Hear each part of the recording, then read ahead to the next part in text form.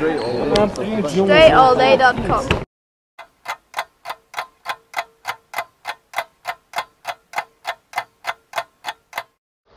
Done a tutorial on this before. I wanted to give an updated Eurostep tutorial. So the Eurostep, we know you're going to take one step to the outside, then another step to the inside. So if you're right-handed, first step with the right foot, then with the left foot. Same thing when you go on left. You step with the left foot first, then you step with the right, then you'll be shooting with your left hand most of the time under normal conditions. So you're going to step one foot outside, next foot inside, and it can be a short step also. As you see there, you make a quick adjustment, take two little small steps for your Euro.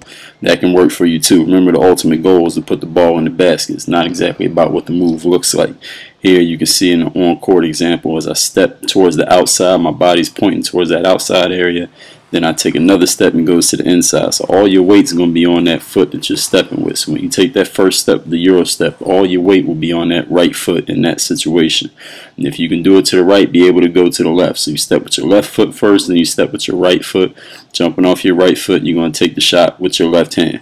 I mean, you can take it with your right if that works for you.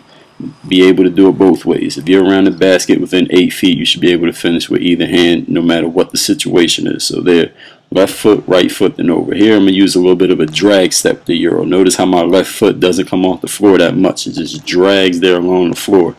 So you see how it just stays low. I take a big step, I'm just dragging that foot along, same way that you drag a foot on the crossover. Same thing left to right, dragging that back foot along. Or you could take a big explosive step. Here I'm going to use a little bit of a reverse, going up and under the rim.